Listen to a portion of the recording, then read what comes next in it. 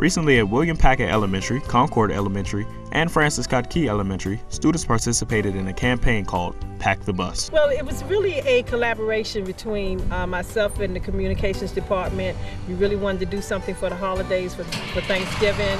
And we talked about it and we came up with the idea. We thought it would be a nice, catchy phrase that maybe would get our rest of the schools excited about doing it. So that's how we came up with the name of Pack the Bus. Every year when we have received something, in previous years we've received something from the county where they have the Cora Rice food drive at Christmas time, and we have participated with that. But this time the theme, Pack the Bus, just caught our attention. We thought that was a good caption.